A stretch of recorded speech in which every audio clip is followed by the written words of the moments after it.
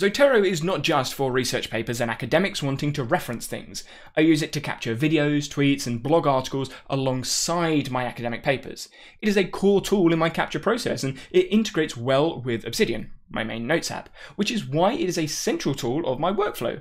I have an entire module in my course about it, link in the description, but by going to the Zotero website you can download the app for free. You will then be able to store documents, attachments, and items to your computer while syncing to the Zotero cloud. You may also want to download the connector, which is the same as any other browser clipper. It means that when you are on a website, a paper, or video, you can push the button and it will automatically add the information into Zotero for you. When you look at Zotero, this is my active library, on the left side, the brown folders identify the library or group library, basically the main folder of items. Then the folders underneath, which can have loads of subfolders. You can see I have one top level folder that has loads of folders in it, but the other folder looking icons with the magnifying glass are advanced searches, which I'll get to later.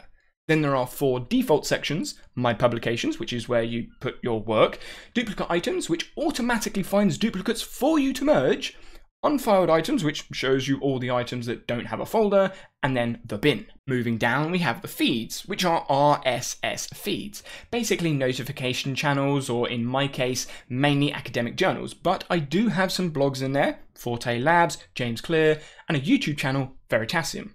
When a new blog, article, or video is published, the feed goes dark as there is something unread in the feed, just like your emails.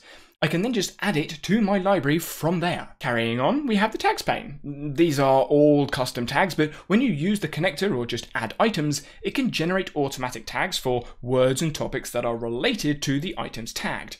You can go to the bottom of the tag pane to change those settings, which I do because I only want my tags. In the middle, we have the main view, which shows the results of the search. I say that because clicking a folder, advanced search, feed, tag, or by using the search bar at the top changes the view. And in the view, it will show the item results of the search. On the right, there is an information window, which all relates to the selected item, but before covering all of that, another thing to note is that when you open a PDF, a tab will appear at the top to view the PDF inside of Zotero, which has a different display I will cover later on. So, items. You can manually add items, which involves you adding in all the information manually, something I don't do often. You can add items from an identifier, which works the same as the connector, but you need to be in Zotero to push the button and enter the information, be it an ISBN number, DOI, etc. But the main way I add items is with the connector. It is the quickest and easiest. An important note is that the connector will automatically select the item type for you, which changes the information you can put on the item.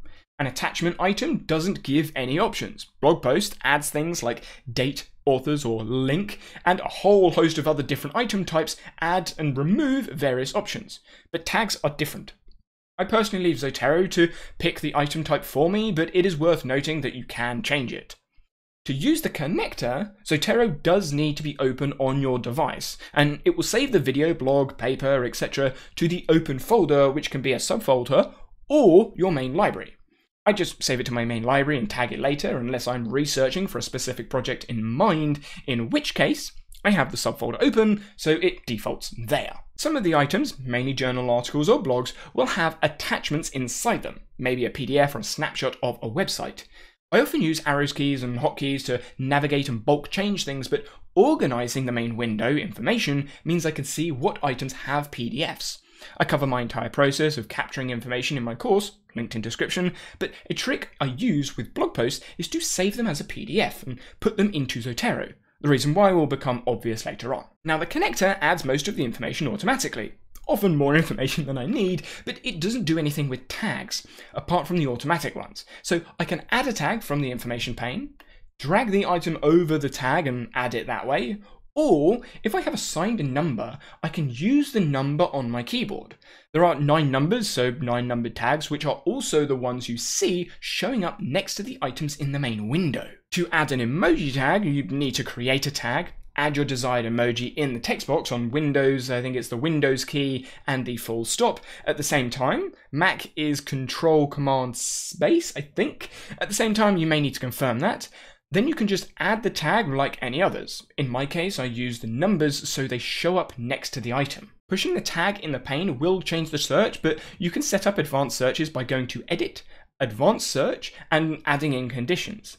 This is an example of one of my advanced searches, but I cover more about my personal organization again in my course because there is an infinite amount of searches available. And mine do change, and my course is updated as my workflow changes, unlike this video as it is published now. When reading a paper or blog in PDF form, you will get a different heads-up display. On the left, a thumbnail view with a list of highlighted points and a table of content, if the paper or article has one that Zotero can identify, but I mainly stay on the highlights view anyway. Across the top, you can see the option to highlight words, add a note to a section, or create an area selection, which I normally use for images and tables. Each highlight can be different colors, so you can filter them in the side view and jump straight to that part of the PDF. That is what you will see me do in my paper reviews, going down the paper from red highlight to red highlight. You can edit the page number, the highlighted text, and add notes to any highlight in the PDF.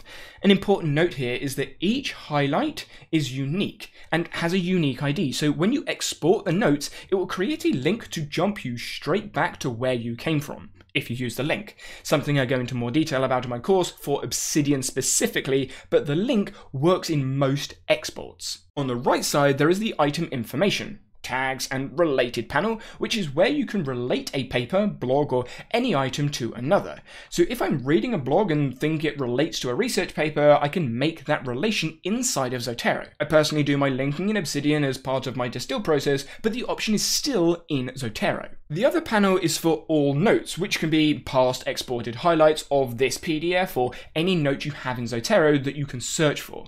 Again, I don't use this function much because I have my Obsidian note linked to the Zotero item and do my linking in Obsidian. But for those using something like Apple Notes that doesn't have those linking features, you can do that linking in Zotero. Once you have added highlights to the PDF, you can right-click on the item and add Note from Annotations, which will automatically export the highlights into a note in the item.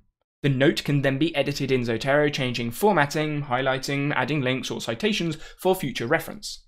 I'm sure you can guess by now, but I export the notes into Obsidian via a hotkey and do the formatting there. Some other discussion points worth noting is that Zotero works on tablets and iPad, so you can use Zotero Cloud Sync for items. However, if the cloud storage is maxed out, you can either purchase more storage or clear the cloud storage and keep the attachments locally stored, which is what I have done because I don't need access to all of my items on the cloud. As for a backup, I use a plugin called Zotfile and store the PDF files on my external hard drive, so locally stored. There are loads of other plugins you can use with Zotero to alter, change, and enhance the options with the tool. My personal plugin set you can see right there on screen, but bear in mind, plugins and Zotero are developed all the time, so keep an eye on the publish date of this video. If you do go looking for one of these plugins, the name may have changed. For those academics that have either stuck around or jumped to this part of the video, the citation feature in Zotero is a lifesaver when writing manuscripts. I don't use the word integration because I write in Obsidian and use Pandoc to export my citations, but I'm going to go through the word integration in this video because that is what most people will use. First, you need to enable the Zotero Word add-on. An important point to note here is that if the information in the item inside of Zotero is wrong or missing, the citation put in the manuscript will also be wrong or missing. I've missed the date a few times, so just a heads up. Once enabled, when you open up Word, you should see a Zotero tab. Once you have clicked in the tab, there are two main options to pay attention to. Add citation, which opens the search of Zotero library for you to add a citation after selection of your citation style of choice, or add bibliography, and you will need a citation in the document beforehand, which will then automatically add and update a bibliography as you add more citations in the page. If you can't find your citation style, go to Edit, Preferences, Cite, Get Additional Styles, or use the style editor to alter a style that is close to the one you're looking for. If you have any questions, leave them in the comment section below and I will try and get to them. I recognize there was a lot of look at my course comments in this video, but once a video is published, I can't change it. I can only publish a new video, whereas my course is updated as updates are released and my workflow changes.